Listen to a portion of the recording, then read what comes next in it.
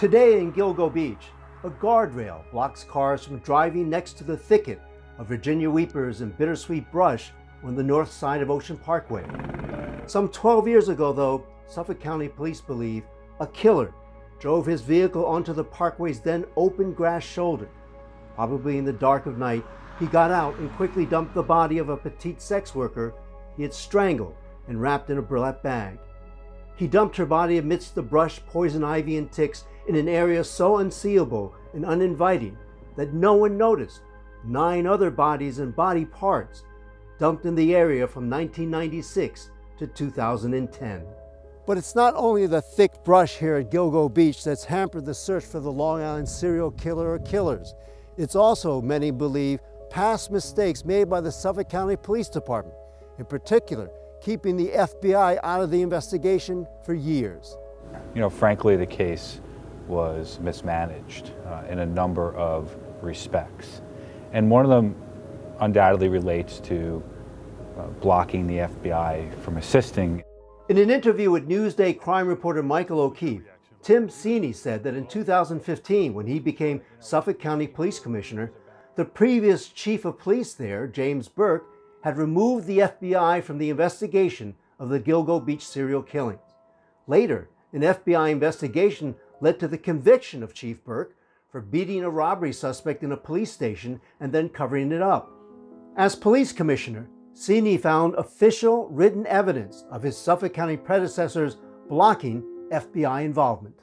There was this memorandum from a police detective basically saying, we arranged to deliver the homicide file to the FBI's Behavioral Science Unit to assist in the investigation. And in the last moment, the DA's office under Tom Spoda objected to us sharing that information, and therefore we were forbidden to by the police department, and we did not. Security consultant and attorney Manuel Gomez was an FBI agent on the Joint Terrorism Task Force after he worked as a New York City police officer.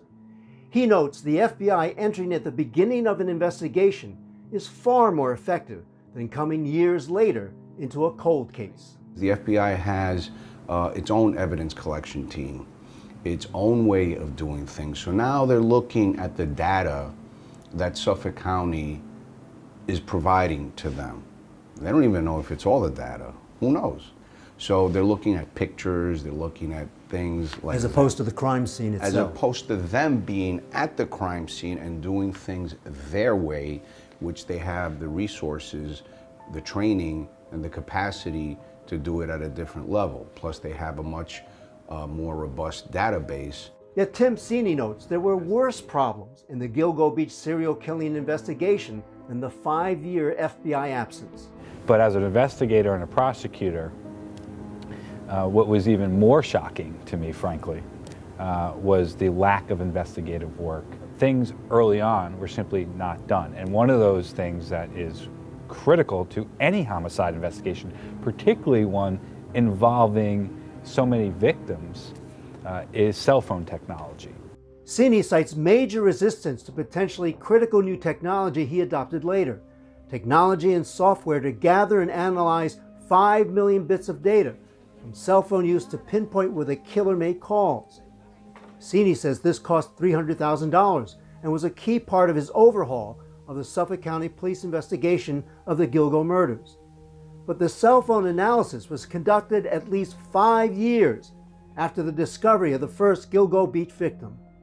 Now, some of this evidence was no longer in existence because of the passage of time. So that is a real concrete example of how missteps early on affected the investigation moving forward. At the time, you could basically pull your vehicle over to the side of the shoulder. Right here. And park here briefly. Oh, and now you cannot stop. Stuart Cameron was Suffolk Chief of Police after James Burke. He met NewsdayTV at Gilgo Beach. Contrary to Seeney, he emphasizes that the pursuit of the Long Island serial killer was the most extensive investigation in the department's history.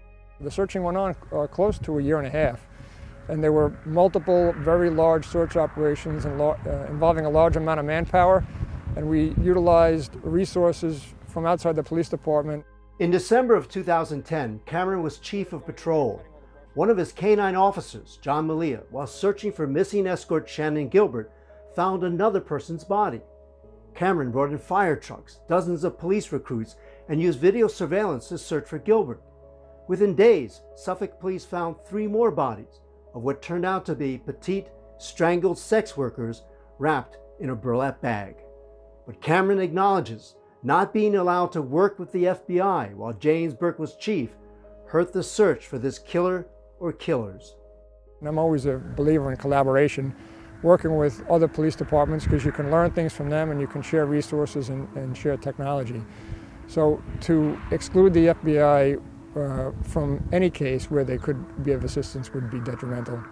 In 2011, then Suffolk County Police Commissioner Richard Dormer declared, "The facts of the case indicate one person." But the then District Attorney Thomas Spoda publicly disagreed. I very much disagree with that theory.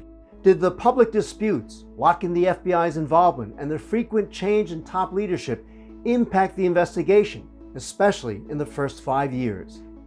You have the police commissioner and you have the DA publicly fighting about their theories on the case. Now, meanwhile, I know what's going on behind the scenes now. They weren't doing the important investigative work that needed to be done, at least with respect to involving all the different agencies, getting the relevant cell phone evidence, analyzing that cell phone evidence. There still remain more questions than answers as to who killed 8 women, 1 man, and a toddler, and dumped their bodies in the thicket in and near Gilgo Beach until September of 2010. And the killer or killers, if alive and not imprisoned, are still out there. Ti-Hua Chang for NewsdayTV.